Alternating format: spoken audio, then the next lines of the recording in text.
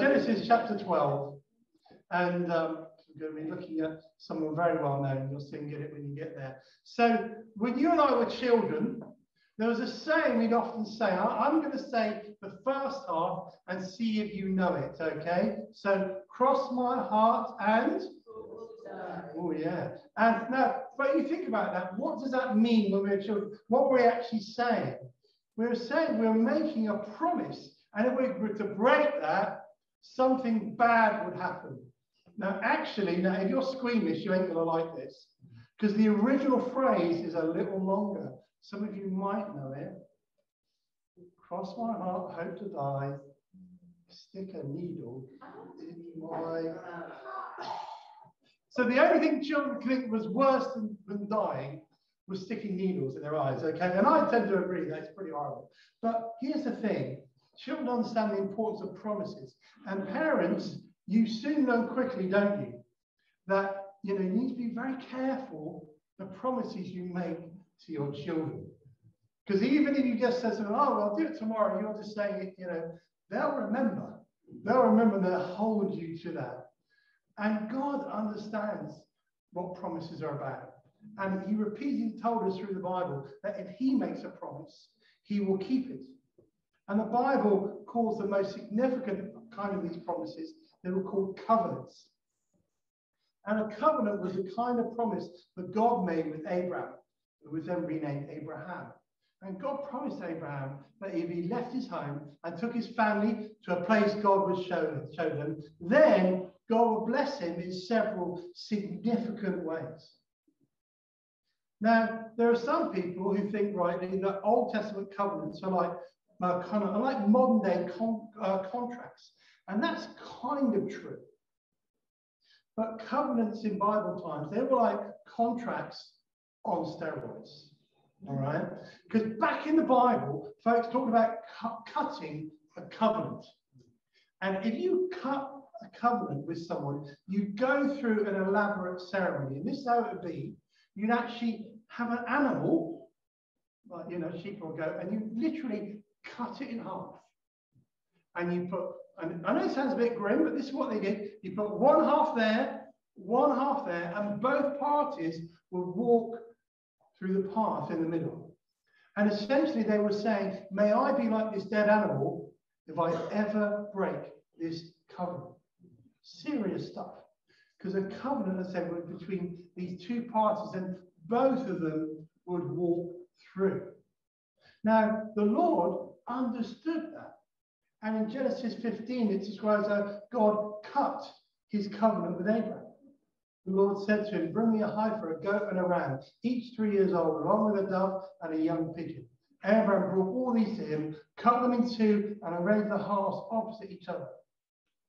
And when the sun had set, darkness had fallen, a smoking fire pot with a blazing torch, representing God, appeared and passed between the pieces. And on that day, the Lord made a covenant with Abraham. Why is that significant? Because God understands what they were doing, understands what men were doing to make an agreement, and God wanted to be part of that. I think I've said it here before, when we read about the 10 Commandments, it wasn't 1 to 5 and 6 to 10. There were 2 tablets with the same thing on them. One for God, one for man.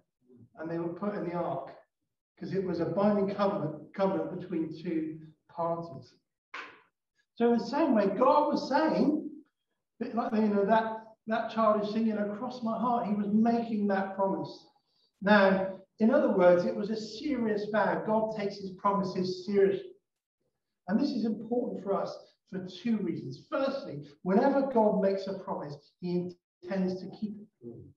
It was a dramatic way of God driving home that he was committed to fulfilling what he said. In other words, God says, if I say it, I will do it.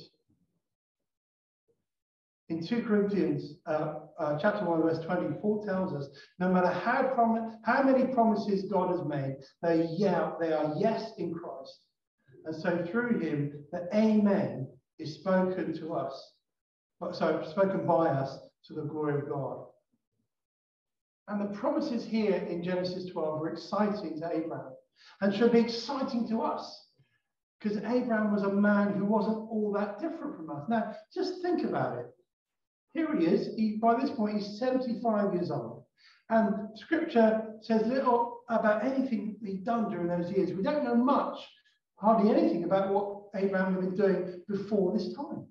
So suddenly this 75-year-old man appears in Scripture. Was he a great warrior? No. Great theologian? No.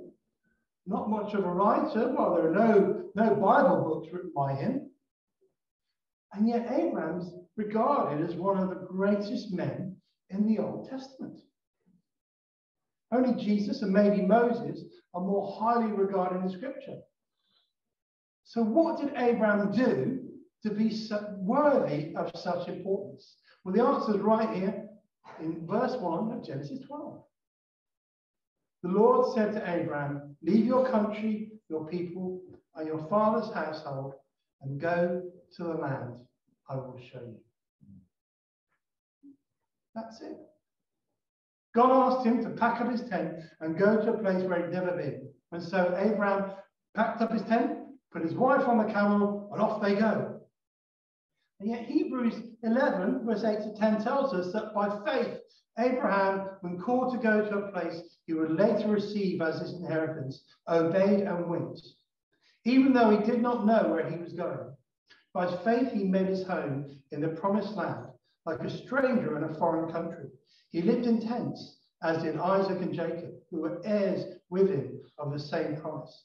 For he was looking forward to the city with foundations, whose architect and builder is God. So God said move, and Abraham moved. That is it. It really is that simple. And you might think, well, that doesn't sound particularly impressive. I've moved lots of times. And yet God sets Abraham to be one of the major people, major men in Scripture, because he moved. So what was so impressive about that? Well, I think one of the clues is this, that Abraham was a man who believed in the one true God. In other words, he was on his own. Here at church, it's easy. I've said before, I'm a brilliant Christian every Sunday morning because I'm surrounded by all my brothers and sisters. Abraham, the Jewish historian Josephus, claimed that Abraham became the first person to argue that there's a single God who is the creator of all things. So when everyone else was worshipping all kinds of things, Abraham believed in the one true God. And I think that's quite a hard thing to do when no one else believes that. No one else knows that God. So he trusted God, he had faith. Romans 4 verse 9 tells us that Abraham's faith was credited to him as righteousness. Now that should excite us.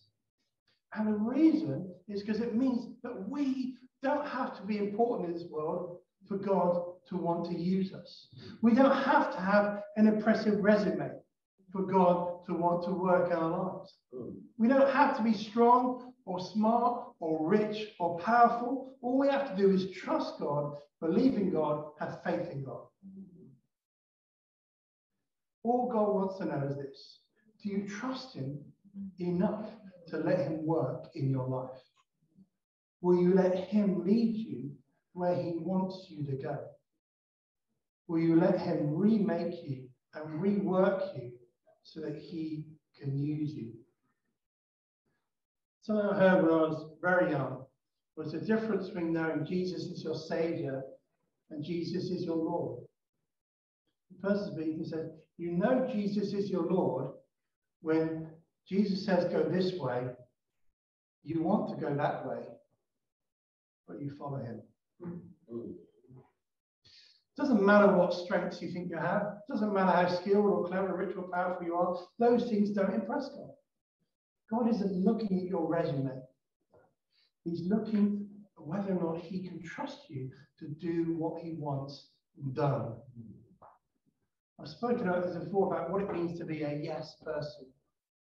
You know, if someone calls me wanting help, Do I say, yes, what can I do? Or do I say, what is it? Then I'll make my mind up. What kind of person are you? And, it challenges me that. Hopefully it challenges you. All God wants to know is, if he asks you to do something, will you do it? Last week, I was actually at a meeting with some other church leaders. They were talking about finding volunteers for a church event at Easter. And I actually popped out to the loo. When I came back, the senior pastor of the church just said, oh, Darren, I've just said that you'd be okay to find some volunteers from our church for this event. And I just said, okay, Paul, that's fine. And I sat down. But some of the other leaders, they kind of, I don't know, they kind of joked about me being well trained, almost mocking my compliance.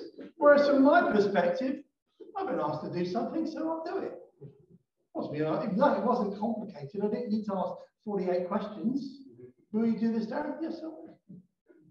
And sometimes when it comes to God, we come with more questions than we need to. Sometimes God just wants our yes, first and foremost.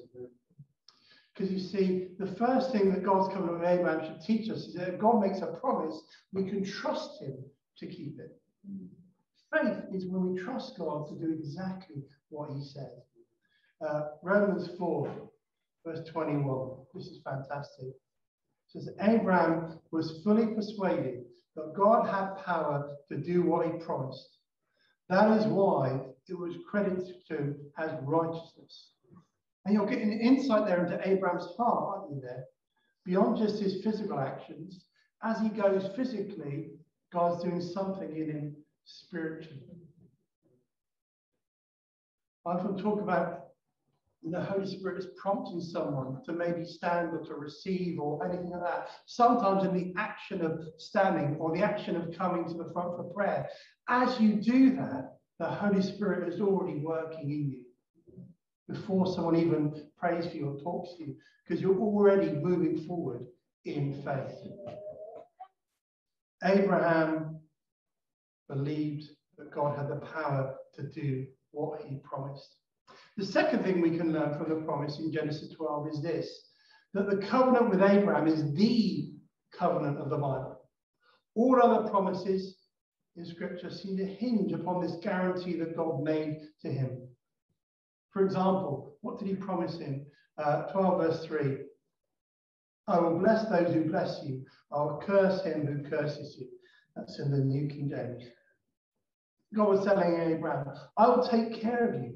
People will curse you and people will bless you, but I've got your back.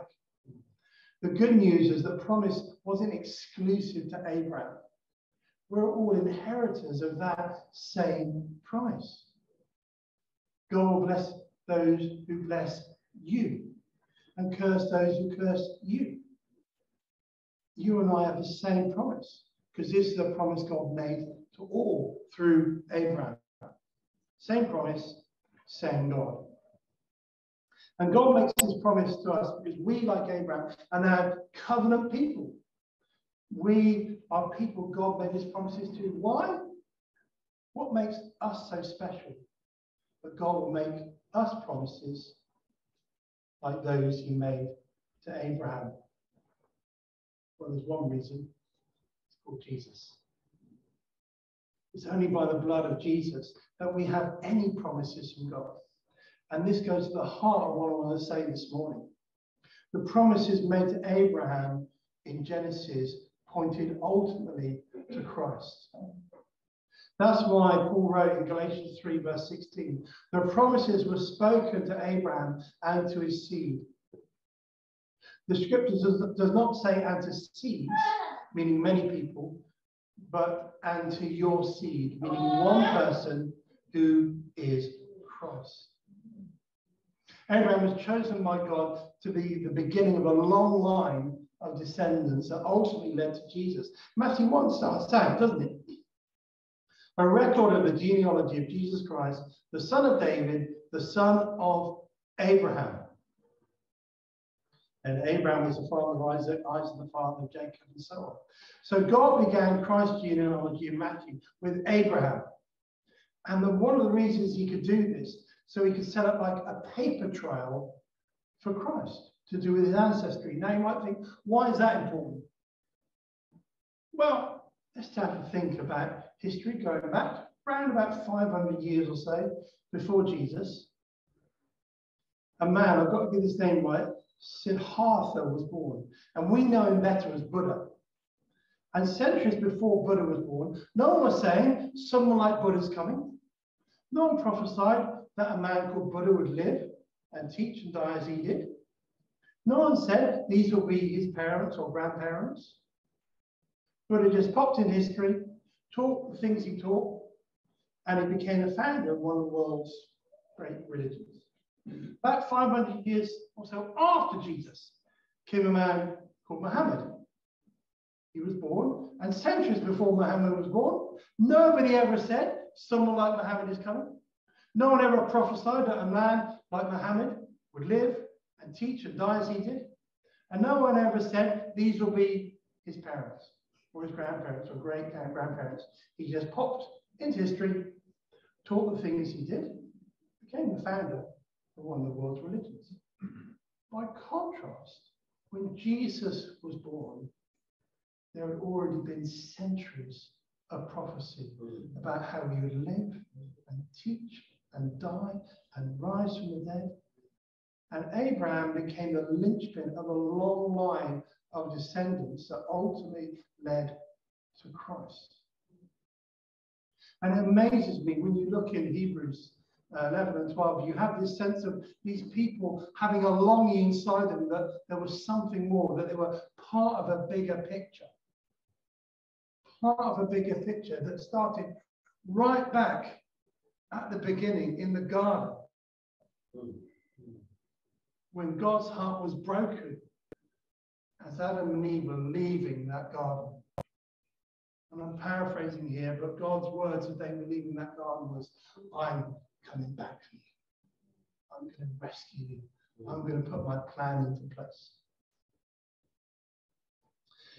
Now, just one more thing. The promise given to Abraham didn't just point to the coming of Jesus. God's promise to him pointed to the foundation of what Jesus came to do. Because God kicks off Christ's genealogy with Abraham, and God picks up a man born about 300 years after Noah dies. Why? Because Abraham did nothing to deserve God's promises. Abraham wasn't chosen because he was a great writer or a great soldier or a prominent theologian or a powerful leader.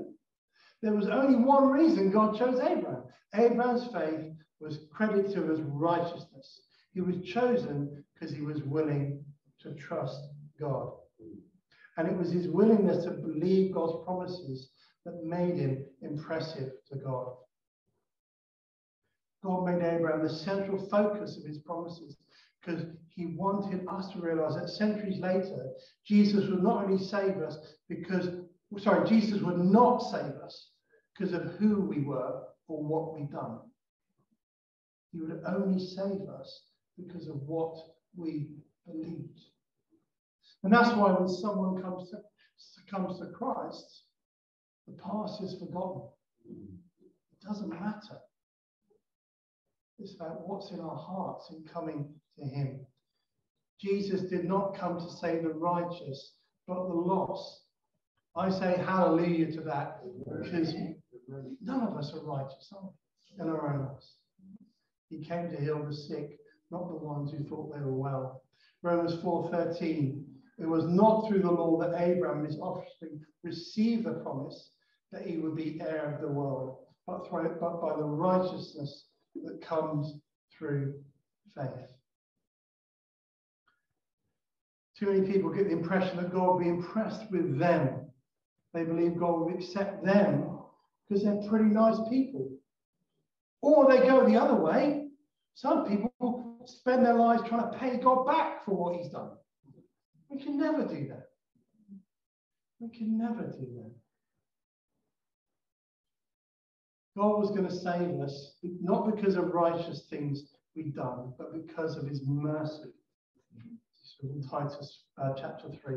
He saved us through the washing of rebirth and renewal by the Holy Spirit, who he poured out on us generously through Jesus Christ, our Saviour. The only way you or I will ever make it to heaven will be by the promise and blood of Christ. We stand only by the promise of salvation through Jesus. Or to put it even simpler, we're only here because of him. Centuries ago, thousands of Jews stood outside the temple courts and heard a man called Peter confront them about their sins. His sermon was so convincing that they asked, "Men and brethren, what shall we do?" And Peter replied, "Repent and be baptized, every one of you, in the name of Jesus Christ, for the forgiveness of your sins, and you will receive the gift of the Holy Spirit. The promise is for you and your children, and for all who are far off, for all whom the Lord our God will call." Let's stand together, shall we?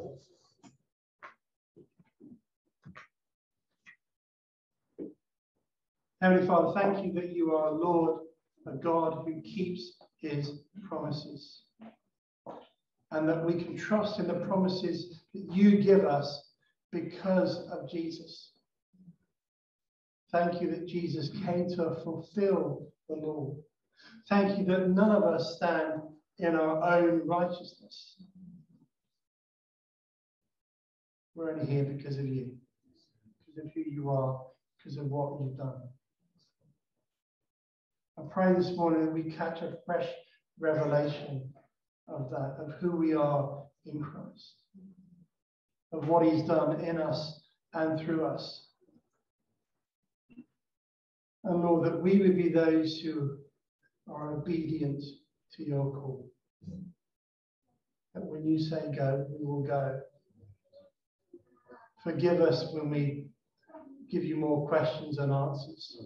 Forgive us for when we wonder why things are happening, when all you want us to say is, "Yes, Lord, I trust you."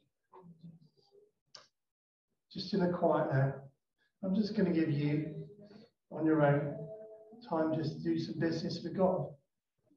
And if you know that you've been that person who's been asking more questions than answers, just in your heart, you might need to repent of that and say, "Lord, I'm sorry. I want to be a person who says yes to you. I want to come to that point where I realize that you know better than I do. Whatever my circumstance, you know better than I." So I'm just going to give all of us a chance now to come humbly before our God. Let's just do that now as we're quiet.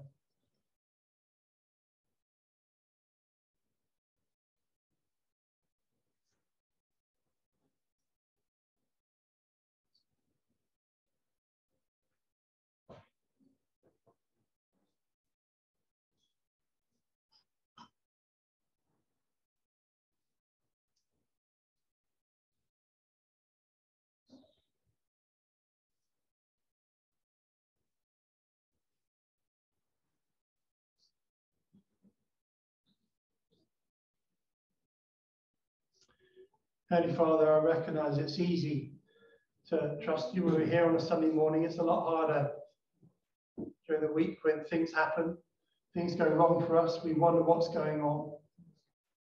It's a lot harder to trust you when circumstances seem against us.